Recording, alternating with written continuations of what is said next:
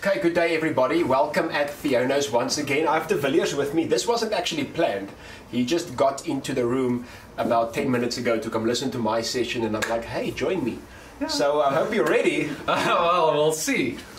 Thank you guys. This is going to be an amazing message. I know that because it's normally when we just try to get things to flow that it will do well. So if you haven't listened to our previous message on gut feeling and God speaking, is your gut feeling God speaking? Please go listen to that message. That will be amazing. And then if you want to help us take this ministry forward, you are a good child of God. Thank you so much. So there are a few things that you can do. And you know, when you build God's kingdom, God will repay you, God will bless you, God will be good to you. So if you want to help us build, please send this message to somebody or to a few thousand people. If you can do that, please subscribe to our channel, please hit the bell, and leave some comments, leave some questions. That will be very, very great. And if you want to contribute financially, our banking details will be on the screen. Your financial contribution really helps us a lot. It helps us to keep going. And we know, again, if you sow into our lives, we know God will be good to you because of that. Not because I'm trying to manipulate you, but because I know the word says that. So thank you so much. De Villiers, are you ready? We'll find out as soon as you begin. As soon as I begin. So this evening I want to have this conversation about religious but godless. Okay. Religious is kind of, let me read a scripture, and this is my definition. Okay. 2 Timothy 3 verse 5. The Bible says, I believe it's 2 Timothy 3 verse 5, where the Bible says they have a form of godliness but denying its power. Or we can say it like this: they have religious acts, but there's no influence, there's no effectiveness because of it. Am I the right scripture? Having a form of God, yes. Okay, so 2 Timothy 3 verse 5. Will you quickly read it out loud? Okay. Or do I quote it like perfect? Having a form of godliness, but denying its power, have nothing to do with those people. Great. So, having a form of godliness but denying its power. Remember, when you walk with God, when you walk with the Spirit of God empowers you. And I think one of the greatest ways where we can see the Spirit of God working, or where we can see a relationship with God is working, is when you go through a bad time. I think this is a very weird place now to say it, but that's where you can actually separate religion from relationship, religion from following mere morals and mere rules to somebody actually walking with God, and somebody actually putting their trust and their faith in their relationship with Jesus Christ. Sorry, you must interrupt me, I'm going to speak a lot. Mark chapter 7. When they came from the marketplace, they do not eat unless they wash. And there are many other things which they have received and hold, like the washing of cups, pitchers, copper vessels, and couches. Is that couches? Yes. Then the Pharisees and scribes asked him. So the Pharisees and scribes are doing all these religious rituals. And they asked him, why do your disciples not walk according to the tradition of the elders, but eat bread with unwashed hands? So they come and they ask Jesus this question, why aren't your disciples following the rules and the traditions the way we do? And this is what Jesus said. Jesus answered them, well, did Isaiah prophesy of you, you hypocrites? As it is written, the people honor me with their lips, but their heart is far from me, and in vain they worship me, teaching the doctrines and commandments of men. For laying aside the commandments of God, you hold the tradition of men, the washing of pitchers and cups, and many other such things you do. And in verse 30, the Bible says, making the word of God of no effect, through your tradition which you have handed down, and many such things you do. And what's the interesting thing here? God is not saying that, or Jesus is not saying, well, Jesus is God. I know. We're in front of a live audience. I don't know why I said it like that. Why? Audience. Where was I in this session? Apparently in America. Whoa! Okay, so making the word of God of no effect by following the traditions. Yeah. Do you know what's very interesting here, the Villiers? And I'm not for sin, I'm not promoting sin, but he's not saying sin makes the word of God of no effect. Yeah. What he is saying, look how excited he gets. What he is saying, he says your traditions are making the word of God of no effect. These people that he was talking about were religious, but they were godless. Yes. Are you prepared now? Can we talk about this? Okay. So I actually have a good example of this. So we were on an outreach, and there was this religious leader of a church. Come on. And what he did was he stopped us from being able to reach out to these students. And we had, I was just like flowing. I just wanted to reach these kids, and we were begging this church leader to just open the door for us to be able to speak to the kids, and he just kept stopping us. And the more we gave him Bible, the harder his heart became.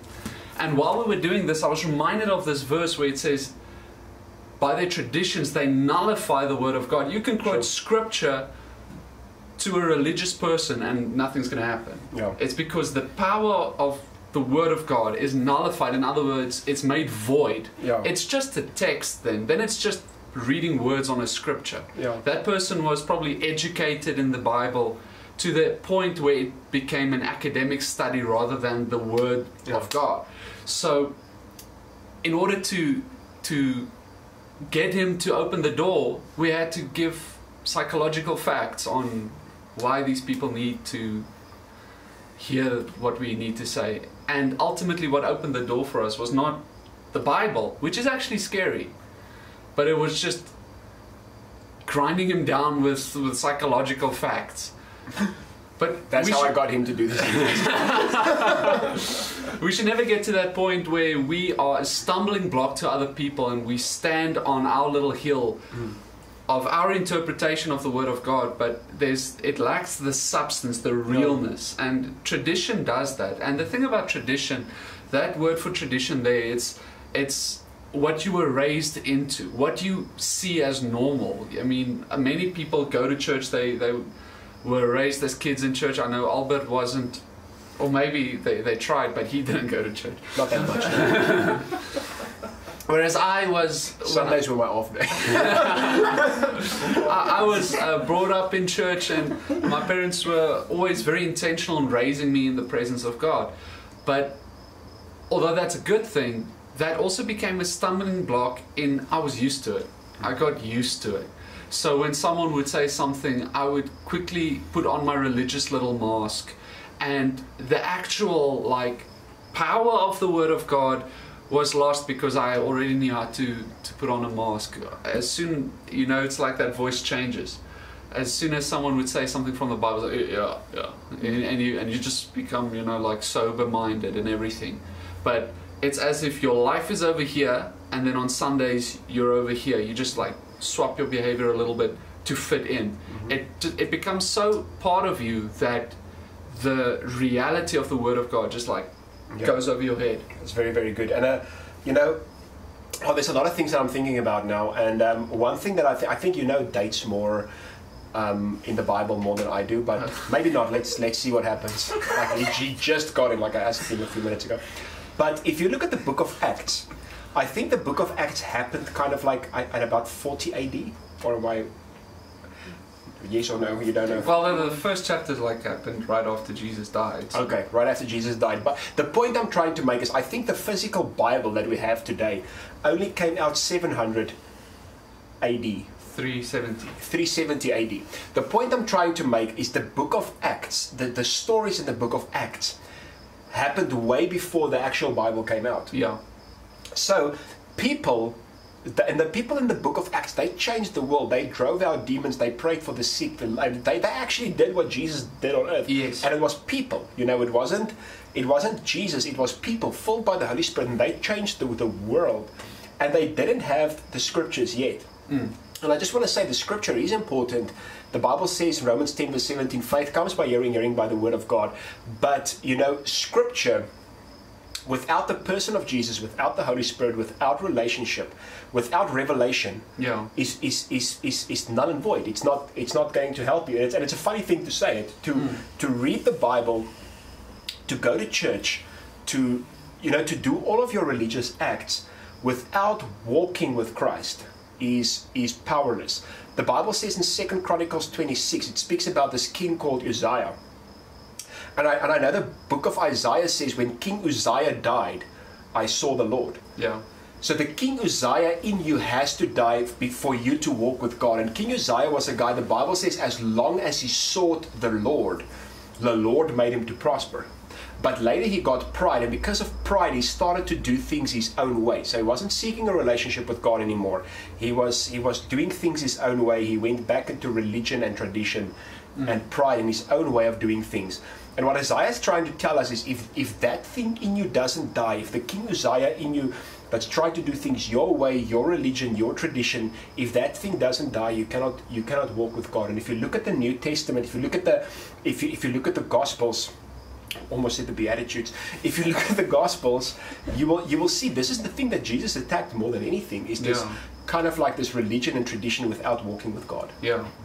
When we say that verse where God spoke to Isaiah and said, in the year King Uzziah died, then God spoke to Isaiah in a way that was countercultural. It was against the norms of the day. I mean, Isaiah was not liked by the kings and the religious leaders of his day. Jesus was not liked by the kings and the religious leaders of his day. Yeah. So it was actually the sinners liked him more than the religious people. So when we speak about religion, and I think Malcolm Smith says it like this, as soon as you say the word holy, everyone gets this funeral mood. But that's not how it's supposed to be. When Jesus revealed himself, it was at a wedding, a celebration, there was wine, and dancing. They would dance for days. It was a week celebration, and that's where God reveals himself. And they didn't even have pre-workout or BCAA crash at that time to like get the muscles going.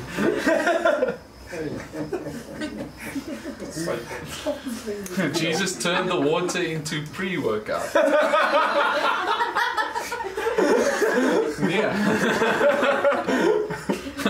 I'll be there for you. I'm having trouble finding this nonsense in my Bible, Albert.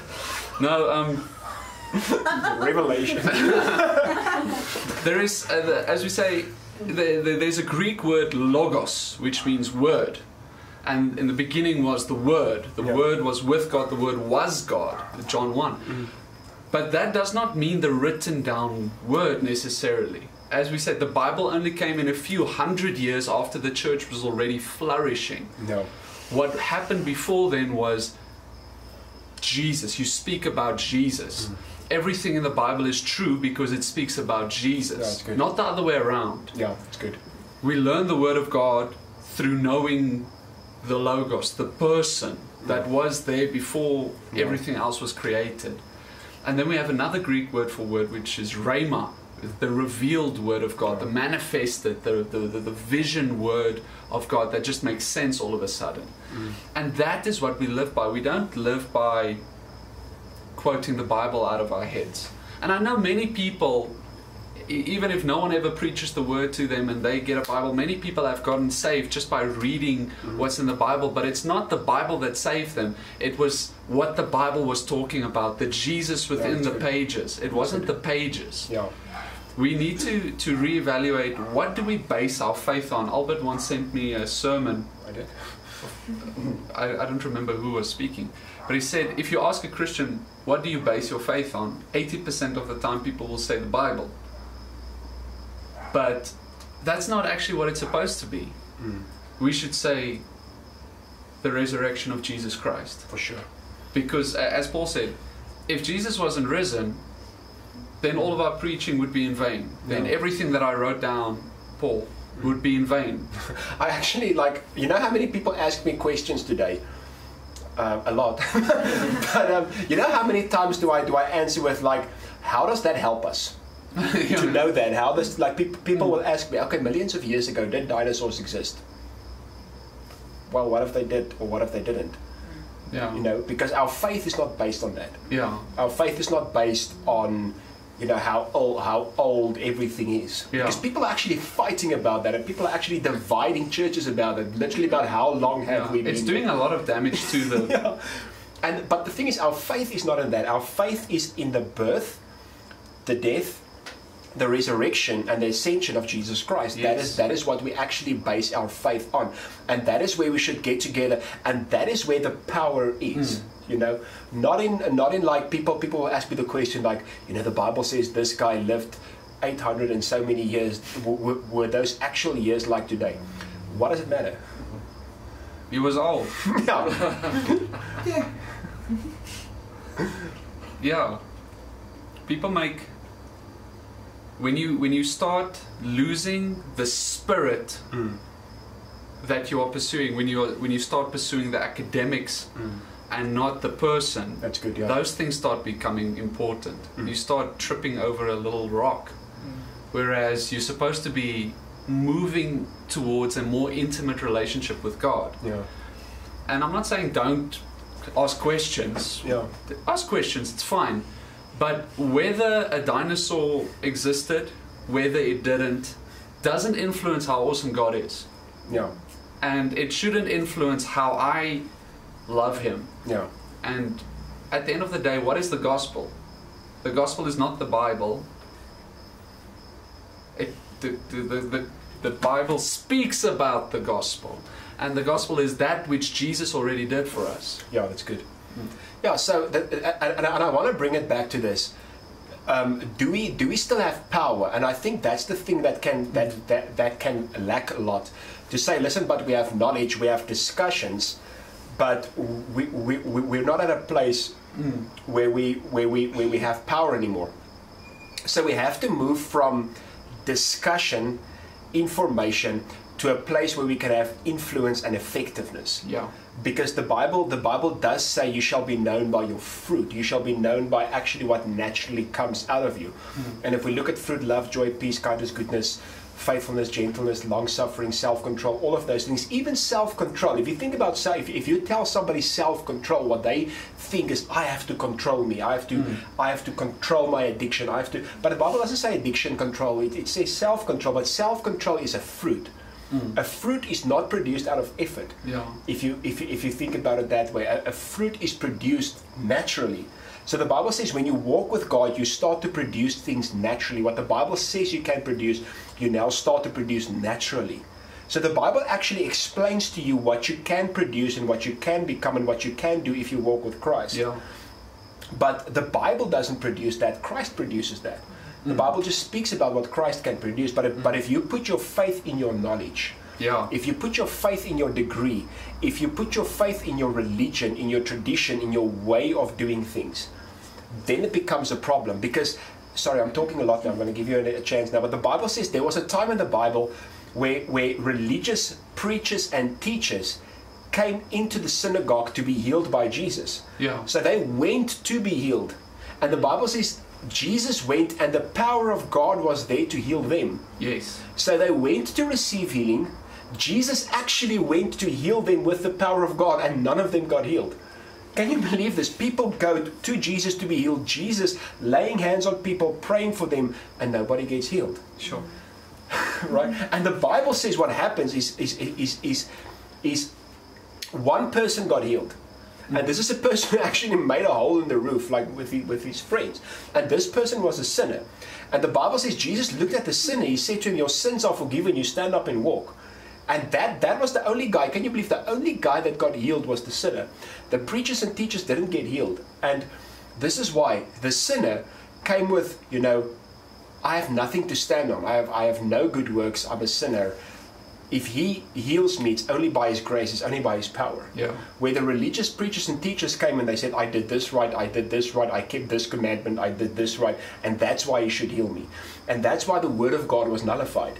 Because they put their faith and they put their ability to get healed, their trust to get healed in their knowledge, in their religion, in their good works, in the fact that they were preachers and teachers. Yeah. And the word of God had no power. But this one guy who said, listen, I have nothing to stand on. Like, if he heals me, it's only by his grace. Yeah. That guy got healed. And that's where the power actually worked. Yes. I think one thing that you're touching on there, religious people, and I say this as well, we're not speaking about this so that you can go and identify religious people in your world. We're speaking about this so that you can identify that thing in yourself and sort it out. Because each and every one of us, if you've been saved for long enough, you're going to start being that. We did a series on the prodigal son. You did a series on it. I wasn't there. You were there, but you were... No. But we spoke about the older brother. I'll be there. I was taking singing lessons. It paid off. It didn't. But that's why we don't have Theonos in a singing channel yet. Thank God. But what we were speaking about is how each person has that little religiousness on the inside of them, and that comes from a place of insecurity. It comes from a place of you prayed and you didn't get the promotion. Oh, I didn't pray enough. Yeah. Or I didn't do this enough, or I didn't work hard enough. And as soon as you're in that place, religion kind of is the making sense. It's the comforting, where it's the natural thing where you fall back on. Yeah. The Bible in Genesis speaks about leaves. Yes. Fig leaves. Fig leaves, yeah. So when Adam and Eve sinned, they were immediately aware of their nakedness, and we speak on a spiritual nakedness. You know, I'm not enough. And they immediately went and made a covering for themselves with fig leaves. But that was not enough. You'll see that God came and he saw through the fig leaves, and he made a plan. He created the first clothes from the skins of animals for them. In other words, not even that which they put on to cover themselves was good enough. And that's what religion is. It's the effort to cover your weaknesses. You know, very interesting. Remember in the Bible when the Pharisees brought the woman caught in the act of adultery, and they threw her at the feet of Jesus, and Jesus went down to her level and wrote on the ground. We don't know what he wrote, but it was for her. And then the Greek says Jesus stood up and said, he didn't say, you who are without sin, cast the first stone. He said, you who are without this sin, cast the first stone. So he was calling out the Pharisees and saying, Julle, lekker. And that is very interesting, because the Pharisees were the religious people of their day. We sneer at the Pharisees like they would sneer at sinners, but they were the super religious people, like we are ourselves sometimes. And they would expose the sin of someone else to feel better about themselves. When someone like that goes into the presence of God, Jesus says they would pray a prayer like, thank you that I'm a Pharisee. Thank you that I am not like other men, that I'm not like this sinful tax collector next to me. And it's almost like the entirety of their confidence before God is that they are not as bad as other people. Yeah, that's good. So, I might drink, but at least I don't do that. Or I know I've got this issue, but at least I don't do drugs.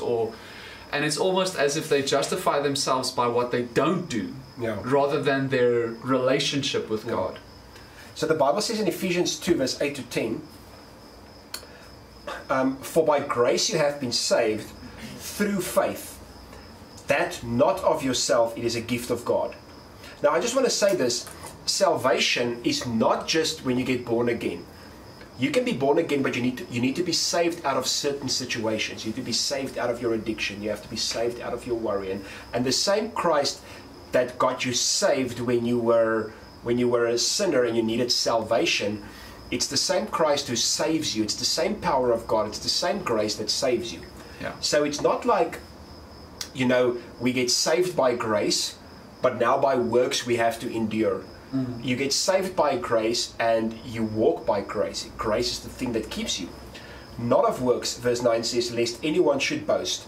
For we are his workmanship, created in Christ Jesus for good works, which God prepared beforehand that you should walk in them. So what he's basically saying It's the salvation power, it's the power of the grace of God in you. That first, that saves you, and then that same grace, that same Spirit causes you to be His workmanship. Yes. And to do. So you don't do out of your, I'm going to say this, out of your discipline. You know, because so many times as Christians, Pastor Judah Smith said this. He said, if we teach people how to be more disciplined, how to be better, how to work harder, and how to do better, if we teach people that, how's the gospel any different than what our football coaches taught us? Sure. You know, the gospel should be different. The gospel is, it's not by your works, it's not by your discipline. By that, the gospel is not saying don't work. It's not saying don't be disciplined. What it is saying, it's not because you work that God is good for you. It's not because you are disciplined that God is good for you. But God is good for you. God's grace works in you. And because of that, you can work. Because of that, you can be disciplined. Yeah. Because of that, you can have self-control. It's a fruit. It's not of yourself. Did you play football? No, that's what, like Judah Smith is from America, so he used the example. I was quoting him. Oh, of course. Nailed it. Trying to catch you. Buy a donkey. Buy a donkey. Okay. And some of those works that we were speaking of, that stuff you do, they are good things. And religious things, sometimes they are actually good ideas, you know, pray, read your Bible, pray every day, whatever. It's a good idea. Watching a Theonos video, it's great. Not going to get you saved, but it's going to get you calm. So it's, a lot of these things are brilliant ideas and you should do them, but the motive behind them should not be to sustain your salvation. Because it can't sustain your salvation. Nothing but the blood of Jesus can save you. Yeah, it's good. And by the blood of Jesus you stay saved. The good work that God started in you, He will complete. Yeah. That which we build ourselves on shouldn't be our deeds. It should be what He has already done for us. Amen. When we realize more and more what He did, those things will start to make sense. Like, let's talk about communion. A lot of people have this big issue with communion. I forgot what the big word is, but there was a schism in churches. Schism is a big word. No, it's not that big. It's just it just means, you know, to tear apart. Schism, ek het gedink dit is. But so some people believe when you eat the communion, the bread physically turns into the body of Christ, like physically in your body. Is it transmutation? Anyway. I hope not. And then the wine literally changes into the blood of Christ in your body. So there's like physical meat in you. And some people say, no, it's just metaphorical. But whatever it is, that is not what matters. And religious people like getting stuck in Facebook comments. How many times I would make a Facebook status like anger, and then the Holy Spirit would be like, who are you helping? Face your problems. Or I would type this long, very loving Facebook comment on someone's very unloving post, and then the Holy Spirit would interrupt me and say, yeah, just don't. No, no, no. And it's like a natural part of us that we want to debate, we want to fight, we want to, because it justifies us. Yeah. It makes us feel better. And that's the religious part of us that takes the bait. Yeah. The religious part of us wants to prove our godliness. That's good. If you want to prove your godliness, you're already in that red zone. Sure, that's Okay. very good. Let's just give that 5 cents out there. Cool. So as I was saying, in Colossians 2 verse 17, you have to understand that there were people arguing with Paul, or with the people in the church of Colossia. Colossia. Colossae. However you would wish to say it. That's a very religious thing to do, Albert. I hope you are going to listen to the message afterwards. But in Colossia,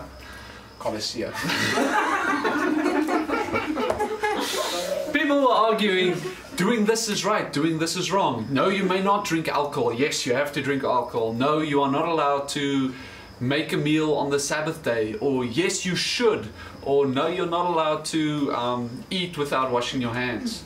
It's a good idea to wash your hands. Or whatever. They had a lot of laws and they were arguing amongst themselves, what should we do? The Bible says that the seventh day is the Lord's. And then other people say, yes, but this is the New Testament, and arguing. And Paul says something very important that I think most of us have forgotten. Colossians 2 verse 17. These things are a shadow of the things that were to come. The reality, however, is found in Christ. Now the Greek there says the body, the substance is found in Christ. Those things were only pictures. They were only metaphors of the reality. And the reality is Christ. So we can talk about communion. We can talk about baptism. And these things are important.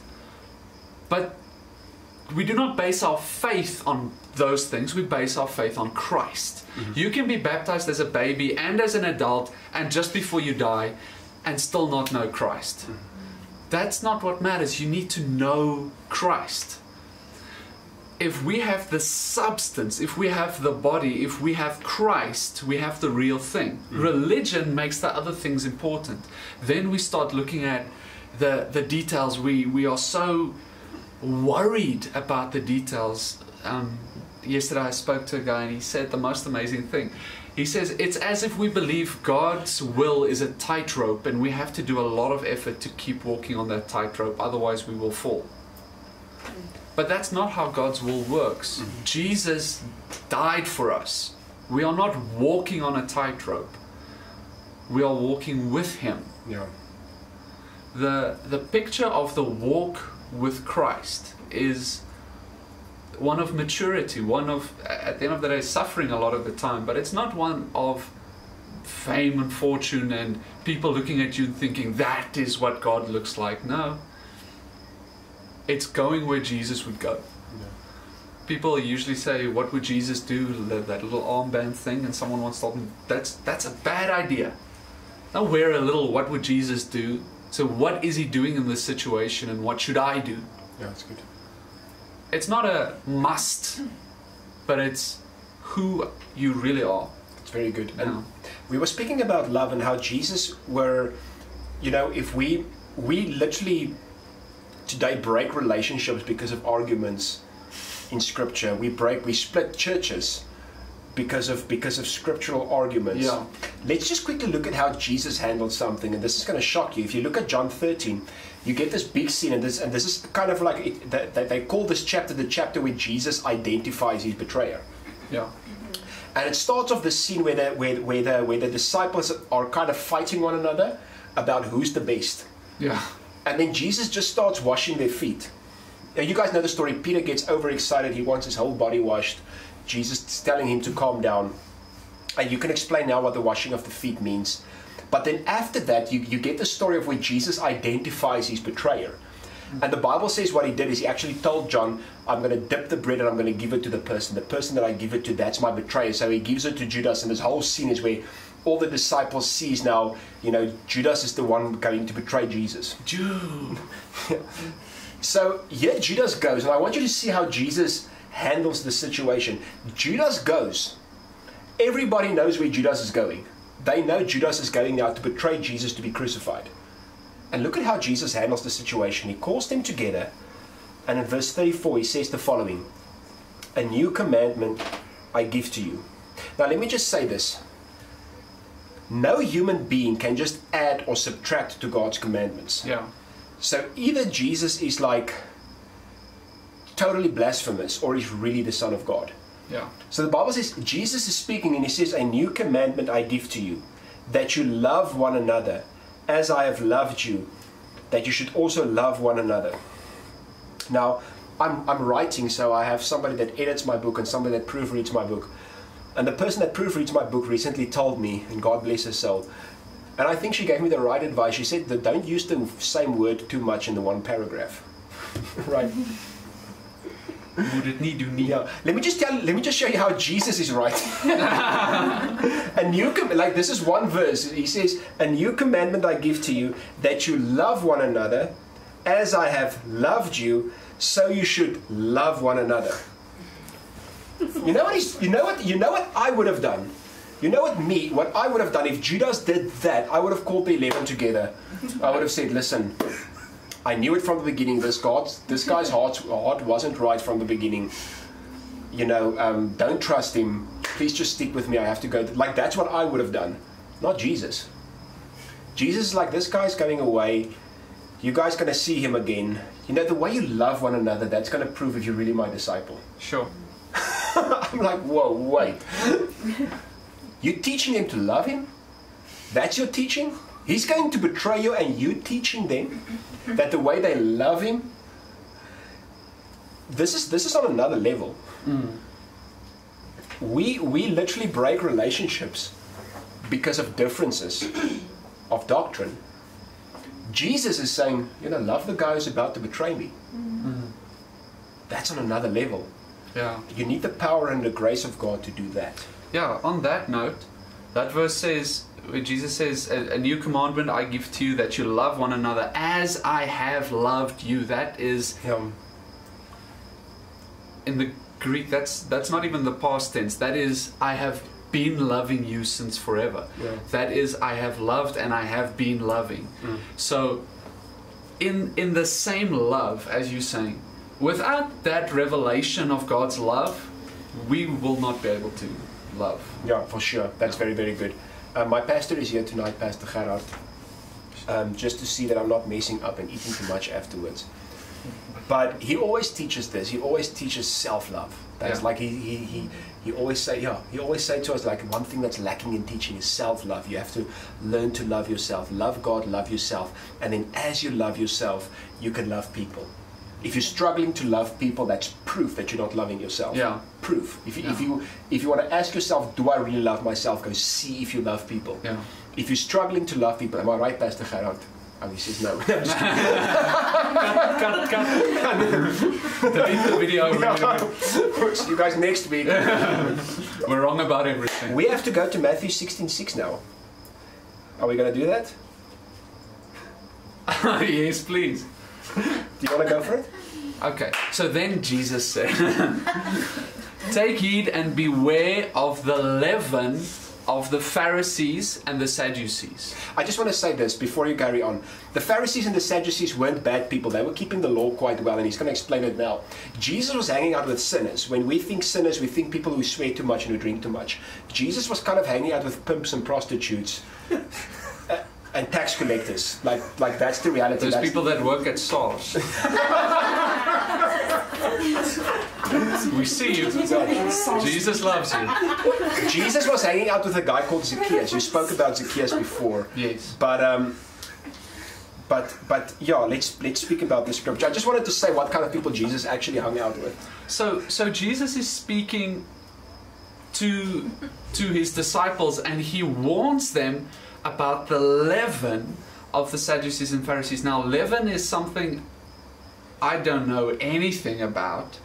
Some people call it like yeast. Yeast, yes. Yeah. So yeast, itchy for you, Drake. So, what does it do? What does it do? Let's first think about what it means in the Bible.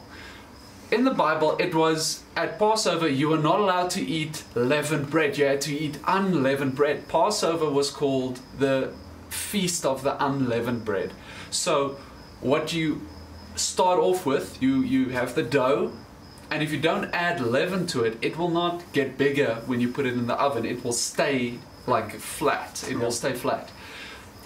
It's not going to change when it's put under pressure. But yeast, when you add that to the dough, what happens is it expands and it becomes something else than what you started with. And that is religion. The spirit of religion is that yeast. It is when you end up with a form of godliness other than intended when you started. That's good. It is when you got saved by grace through faith. Oh, you had an amazing salvation story. You have this amazing testimony. 10 years down the line, you are judgmental of the person that just got saved because you know their story. That person did this, that person did this. And that is because that yeast got a hold of you, and it works silently. You don't see it. It's not over a few seconds, and in your life it's not overnight that you are suddenly religious. It's in a little part of you that was insecure, that you had to prove yourself, and you started doing well, and you didn't miss a church service for 5 years. You've not missed tithing for 3 years or whatever. But it can be like that little pride, that little King Uzziah getting alive and well on the inside of you, and before you know it, you end up so far removed from the grace of God that you are still doing the things of God without having any intimacy with the God of those things. Yeah. It's almost like how did Jesus spoke about the Pharisees? He would speak about them as sinners. He didn't speak about sinners as sinners. I say this very often, but when Jesus dealt with Pharisees, he dealt with them in a way that they would be dealing with themselves if they didn't do all those nice things. He would reveal their pain and their weakness. He would like bring it to the surface so that they could see how broken they are. Because Jesus said, I came for the lost sheep of the house of Israel. That too, but I didn't come for those who are healthy. I came for those who are sick. And obviously everyone in that context is sick. Everyone is sinful. All have fallen short of the glory of God. But Jesus was saying, I'm not going to come and tell the Pharisees, you guys, you can just come to me, it's fine. They first need to admit that they need God. They need to first see how sick they really are before they can actually accept, but grace is enough. Yeah, it's good. The answer for the older brother and the younger brother is the same. It's the arms of the Father. Unless you are actively looking for God's embrace, you will always fall back into religion. Yeah, it's very good. And if we can just go back, and I think we're going to finish with this almost. We start with that scripture in Mark chapter 7 verse 13 that says you make the word of God of no effect by following your religion and traditions. Now listen to what Galatians 5 verse 4 says. If you ever wondered, can a person fall from grace? Can you get to that place where you fall from grace, where grace doesn't work? Listen to what the Bible says in Galatians 5 verse 4. And the background of Galatians is people who kind of like, they started out in grace, but later they wanted to bring their religion and their tradition and their laws in. Yeah. Am I correct? Yeah. Okay. So, and this is the church that actually Paul wrote to them. This is the church he spoke harshest to, or one of the churches he spoke harshest to, if not the harshest. Yeah. Okay. So I'm just checking if he knows his Bible. So he actually says to this church, now listen to what happened. They started off in grace, but because they wanted to please the people who were religious, they brought in religious laws, and they kind of had this mixture between the grace of God and their religious law. And Paul wrote to them, he said to them, who has bewitched you? And he said, you who have started, you who have seen Christ crucified, you started in grace, but now you brought in your religion. Listen to what he says in Galatians 5 verse 4. He says, you have become estranged from Christ. You who attempt to be justified by the law, you have fallen from grace. So he says, you who are trying to justify yourself by your law, it's you who becoming estranged from Christ. It's you who the grace of God doesn't work with anymore. Again, it's that form of godliness without having any power. But here's the thing. If Christ touches you, the grace of God takes you to another level. You start to influence people to another level. You start to give at another level. You start to love people at another level. Why? Because now something supernatural is taking over. You don't do it in your strength anymore. I also think it's Malcolm Smith that said this, that said, we are so afraid to say we are weak.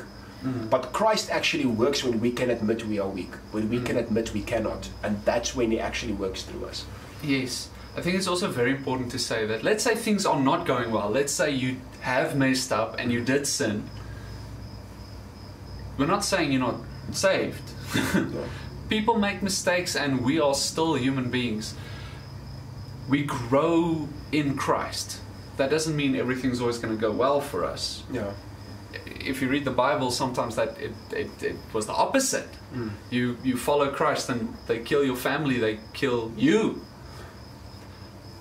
But growing in Christ, being not religious, it's not about seeing this visible growth. It's about intimacy with God. Yeah. When you are intimate with God and you allow yourself to be the object of His love, these things will come. Seek first the kingdom, and these things will be added. But you cannot say, okay, I sinned now, that means I'm being religious, and that's still a religious mindset. Yeah. Religion is not what you call it. Yeast of the Pharisees is anything that's keeping you from intimacy with God. No. It's like you're a little worm coming into the presence of God, begging for forgiveness. Malcolm Smith says it's like on every Sunday you have to cry yourself into salvation, and then Monday you're fine, Tuesday you're great, Wednesday you're losing a bit of momentum, Thursday you slip up, Friday you've backslidden, Saturday Sabbath day, you just lost, and Sunday, oh, it's the tears again, and you cry enough for God to love you. Monday you're strong again. That is a cycle. That's a religious cycle, and that's not how salvation works. Yeah. You don't have to, as he says, rededicate your dedication. You're not saved by your dedication to Christ. You are saved by His dedication to you, by the finished work of the cross. And as soon as you realize that the work needed for you to be okay, to be acceptable to God, is done, you can just be. And that loving relationship is what's going to cause the real change in your life. That's very good. I want to end with this story. Cain and Abel in Genesis 4. Okay, let's just go to Genesis 5 quickly. Verse 24, the Bible says, and Enoch walked with God, and he was not, for God took him. So this was quite in the beginning, you know, and this guy didn't even have what we have today. We have the Bible, we have the Holy Spirit, but this guy walked with God in such a way that God just took him. That's like a picture of a long ago rapture, if we can say it like that. But I just want to go to the story of Cain and Abel, because the story of Cain and Abel is so interesting to me. Because here you get two people who grew up in the same house, with the same parents, with the same rules. The one guy, Abel, gave God the offering that God asked for, meaning he could be obedient to God. He gave God what God wanted. The other guy, Cain, also gave an offering, but he gave what he thought was right. And the Bible says God accepted Abel's offering, but he didn't accept Cain's offering. And for me, this is a picture of, you know, religion versus walking with God. Yeah. They grew up in the same house. Today we can say same church, same rules, same teaching, same everything. You know, you can preach to a bunch of people. Two people can come to you and say great message. The one person starts to contribute, they start to serve, they start to do something great. The other person just falls back. Same message, same environment, same everything. But the one really got touched by the grace of God. And the other one just did it out of religion. I'm just doing it because, you know, this is what religion taught me. And the other one does it. Abel does it because God really spoke to him. And I want to end off, and I want to pray for you guys. Before I do that, you want to say something? No, I think that's good. So I want to ask you this question, because this is probably one of the most important messages that you can hear. That you don't get to that place where you do things out of religion. Yeah. You know, every single week when I speak, when I do this, I pray, I trust God, I ask the Lord, because I don't want to do anything out of my own works. I don't want to do anything out of my own striving. And so many people are there today. So many people are actually, they don't trust God anymore. They don't serve God anymore. Because what religion does is it says, religion, I explain it like this, religion is like seeing God as a genie in a bottle, or a genie in a lamp. When you rub the lamp, the genie comes out and he grants you a wish, and you just say what you wish for and you get it. So when you get to that place where you do the right thing, you ask God, but God doesn't answer your prayer the way you want it to be answered, then you just like walk away. And that's what religion does. So But if you really have a relationship with God, you don't just thank God for the times He said yes. You thank God for the times He said no. So many of you listening now have prayed for things, and you can say, thank you, God, today that you didn't give that to me. Right? But we kind of miss that, because that's what relationship is all about. Religion says, just do the right thing and God will be good to you. Religion says if you do good, you will get good. If you do bad, you will get bad. So religion and karma basically teaches the same thing. What Christianity teaches, what Christ teaches, is you will get good that you don't deserve, although you were bad. Yeah. Because the one that was good received all your bad. Yeah. So we have to get to that place where you can say, listen, I walk with Christ. I will do what you want me to do. I will act when you want me to act. I will rest when you want me to rest. I will do all of these things. Because sometimes God will say rest. Yeah. Some people say, I'm not taking a day off, but because Satan never takes a day off. But God took a day off. I'm not following Satan, I'm following God. I'm not following Satan's example. Satan didn't take a day off. Great for you, God did. Right? Because sometimes, like, I know this one preacher, Mike Todd, he once told the story where God told him just to slow down a bit. Right? Because sometimes that's what God will say. Sometimes God will say, dude, you're too busy, slow down a bit. Rest a bit, spend time with me a bit. Yeah. Anyway, that was maybe for somebody. So if you're watching this message and you're saying, listen, I need to give my life back to the Lord Jesus Christ, I have to walk with Him. I want to walk with Him like Enoch walked with Him, like Moses walked with Him. If we look at the story of Moses, the story of Moses was not getting them out of Egypt to get them into Canaan. It was getting them out of Egypt to get them in a relationship with God. Yeah. The Bible says, God actually said to Moses, He said, go get my people that they can worship me in the wilderness.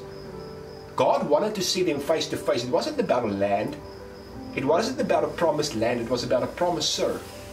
It wasn't about a place. It was about a person all along. And sometimes we miss that. But God wants to take you to Him, not to a place. So if you are there and you say, listen, I've been caught up in religion.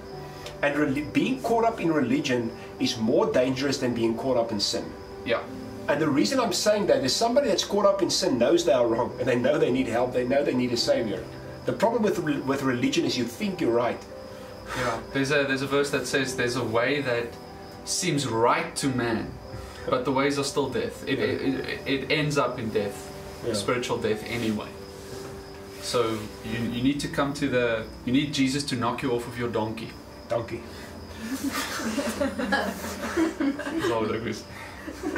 So listen, some of the people, I'm going to say this, I'm going to make a weird statement now.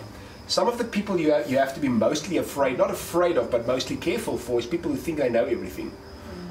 That's dangerous. Yeah, be careful. I know. Exactly. So if you're watching and you're saying, listen, that's me, I need to give my life back to Jesus Christ, I have to walk with Him.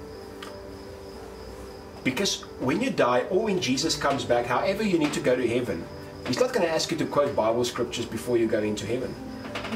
He's not going to look at your works, He's not going to look at your deeds, He's going to look at, do you have Christ? Yeah. You can be a preacher and still don't have Christ. I know it's like kind of like weird to hear. No, it's true. Christ is the focus. Because I don't want to be religious but godless. Yeah. Because many people, and this is what this whole talk is about, many people were religious but godless. Yeah. And the problem is they think they're okay. Yeah. If that's you and you say, listen, I need to give my life back to Christ, just either raise your hand or put your hand on your heart, just as an indication, just to say, that's me, I need to come back. And then I'm going to pray this prayer. I want you to repeat after me. Say, Lord Jesus, I acknowledge that I cannot save myself. I acknowledge my religion cannot save me. I need a Savior. Lord Jesus, I invite you now to be my Savior. I want to walk with you. I want to be with you. Thank you that I'm now saved by your grace in Jesus' name. Amen. Amen. Thank you for being on. I know this wasn't planned, but I think it was great. Thank you. It was nice being here. Thanks for forcing me to be on the show. It's my pleasure. Now you can get the cheese that I promised. Thank you. Can you unlock me from my chains, please? Love you guys. I did that. I'll see you soon. And watch our previous video. Yes. Love you. Bye-bye.